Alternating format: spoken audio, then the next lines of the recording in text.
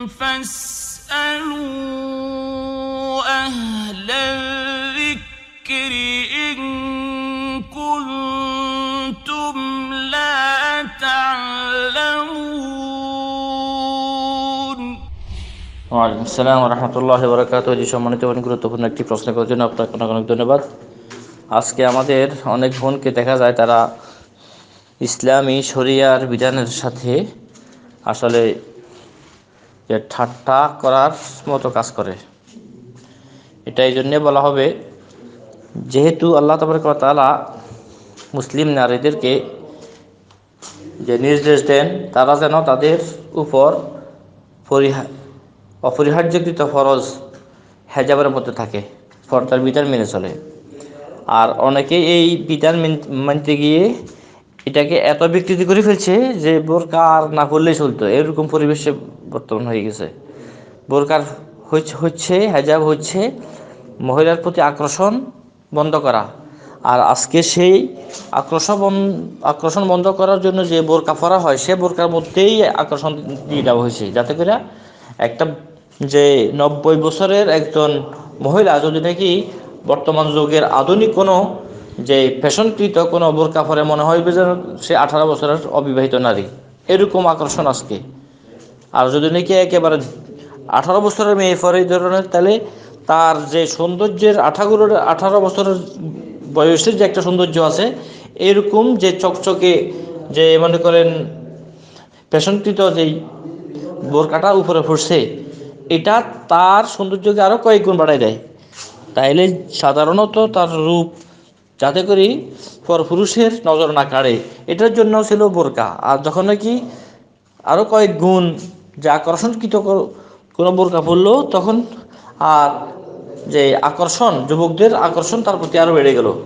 তাইলে সে হেজাবের নামে হেজাবের কী করলো, বিকৃতি করলো। এটা জঘন্যতম একটা অপরাধ। তাছাড়া এত আটছাট হয় যে মহিলাদের কোমরটা স্বাভাবিক যে শরীরের সৌন্দর্যের মধ্যে এটা অন্যতম একটা অংশ।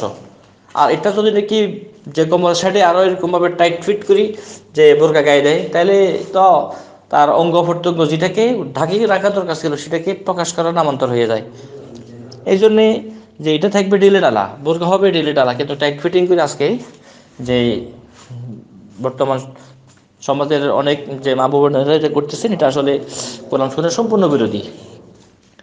কোরআন সুন্নাহর শর্ত সাপেক্ষে আমরা যখন নাকি বোরকা পরবো, সর্বপ্রথম পুরা শরীর ঢাকা যাবে মতো আমাদের বোরকা পরতে হবে, সম্পূর্ণ শরীর ঢাকা যায় মতো আমাদের যে বোরকা পরিধান করতে হবে, এবং বোরকার কাপড়টা হবে একেবারে মোটা। তারপর 3 নম্বর হচ্ছে যে গায়ের পোশাকটা একেবারে টাইট ফিটিং হবে না, বরং সম্পূর্ণ লুজ থাকতে হবে। 4 নম্বর হচ্ছে আল্লাহ ইয়াকুনা মুজাইয়িনান ইস্তাতা আনজারুল রিজাল, এমন কোনো যে ডিজাইন হইতে পারবে না, এমন কোনো আকৃতি হইতে পারবে না যে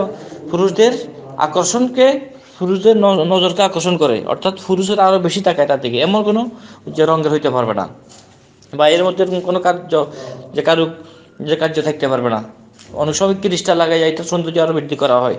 অনেক সময় এরকমভাবে যে জকমক করে, এরকমভাবে যে বিভিন্ন ধরনের জরি সিস্টেমের আপনার বোরকা নেকাব এগুলো ইত্যাদি পড়া হয়, এগুলো আসলে যে পর্দার খেলাফ। ওয়াল্লাহ যে কোনো মোতাইয়িবান, অর্থাৎ শুধু সুগন্ধ কোনো ব্যবহারকারী মহিলা বাইরে যেতে পারবে না।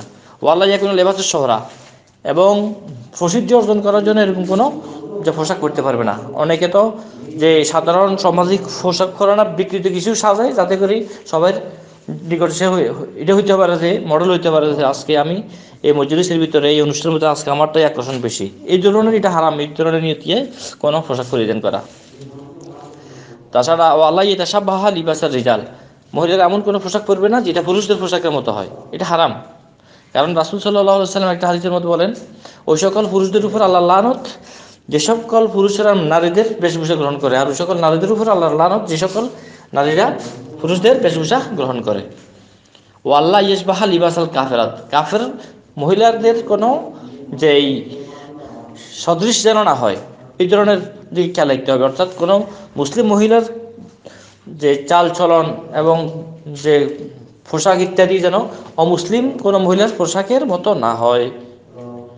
তারপর হইতেছে আল্লাহ ইয়াকুনা ফি তাসালিব ও তাসাবির লিজাওয়াতিল আরওয়াহ, এবং এমন কোনো পোশাক পরবে না যেই পোশাকের মধ্যে সলিব থাকে, অর্থাৎ যে খ্রিস্টানদের ক্রুশের প্রতীক থাকে, বা মনে করেন জীব জানোয়ারের ছবি থাকে, এমন কোনো পোশাক মহিলারা পড়তে পারবে না। মোদ্দা কথা হচ্ছে আমি আল্লাহ তাবারকাকে ভয় করি, চলতে হবে এইভাবে চলতে হবে যে আল্লাহ পাক আমার হেজাবের উপর কি আছে, সন্তুষ্ট আছে। আমি আমার নিজেকে প্রশ্ন করব, আমি যে হেজাব ফরি, যে চলাফেরা করতেছি, এতে আমার আল্লাহ তাআলা খুশি কিনা, নাকি আমার মন খুশি। আমি আমাকে জিজ্ঞেস করবো, ইস্তাফতি কলবাক, আমি আমাকে জিজ্ঞেস করবো যে এই পোশাক, এই হেজাবে কি আমাকে জান্নাতের দিকে নিয়ে যেতেছে নাকি জাহান্নামের দিকে নিয়ে যেতেছে। তো এটাই বড় একটা আদালত। আর আল্লাহ তাআলার আয়াতের দিকে খেয়াল করি, আউযুবিল্লাহি মিনাশ শাইতানির রাজিম, ওয়াকারনা ফি বুয়ুতিকুন্না ওয়ালা তাবাররাজনা তাবাররুজাল জাহিলিয়াতিল উলা। আল্লাহ পাক বলতেছেন, হে মহিলারা, তোমরা তোমাদের ঘরের মধ্যে অবস্থান করো, এবং তোমরা বাইরে যেতে হলেও তোমরা বড় বড় যুগের নারীদের মতো এরকম যে নিজের দেহ প্রদর্শনী করে বাইরে হবে না, যেটা আজকে অনেকে বোরকা পরে এরকমভাবে করতেছে। আল্লাহ পাক আমাদেরকে হেফাজত করুক। আল্লাহ তাআলা বলেন, ওয়ালা ইয়াদরিবনা বিআরজুলিহিন্না লিয়ুলামা মা ইউখফিনা মিন জিনাতিহিন্না, তোমরা তোমাদের ফাঁকে এভাবে যে কি করবে না, পদাচারণা করবে না, যাতে করে তোমাদের যে লুকায়িত সৌন্দর্য প্রকাশ পায়। কিন্তু আজকে আমরা যে লুকায়িত সৌন্দর্যকে প্রকাশ করার মতোই আমরা চলতেছি, আলিয়াযুবিল্লাহ। আল্লাহ তাআলা বলেন, ওয়াল কাওয়াইদু মিনান নিসাই ইল্লাতি লা ইয়ারজুনা নিকাহান ফালাইসা আলাইহিন্না জুনাহুন আন ইয়াদানা সিয়াবাহুন্না গায়রা মুতাবাররিজাতিন বিজিনা। মহিলাদের মধ্যে তারা একেবারে বিয়ের বয়স হারা ফেলছেন, মনে করেন 60 বছর 70 বছর হয়ে গেছে, বৃদ্ধার বয়সে পৌঁছে গেছেন, তাদের ব্যাপারে আল্লাহ তাআলা কিছু ছাড় দিচ্ছেন। সেই ছাড়ের মধ্যেও বলতেছেন তারাও তাদের বিশেষ অঙ্গ যেন কি রাখার প্রদর্শনী দিয়ে না ফেরে। আজকে যুবতী উঠতি বয়সের যে মহিলা যারা আছেন, তারা তো যে সবগুলোকে ডাকি রাখার কথা, এবং তাদের অঙ্গ প্রত্যঙ্গ উঁচা নিচা যেন সমান যে দেখা যায়, কোনো ধরনের যেন যে বিকৃতি দেখা না যায়, যেই বিকৃতির কারণে এরকম টাইট ফিট পোশাকের পরার কারণে এরপর পুরুষের নজর কাড়ে, এগুলো করা হারাম। আশা করি বিষয়টা বুঝতে পারছেন। আল্লাহ পাক আমাদের সবাইকে আল্লাহ তাআলার তাকওয়া অর্জনের জন্য হেদায়েত করার তৌফিক দান করুন, আমিন। আসসালামু আলাইকুম ওয়া রাহমাতুল্লাহি ওয়া বারাকাতুহু।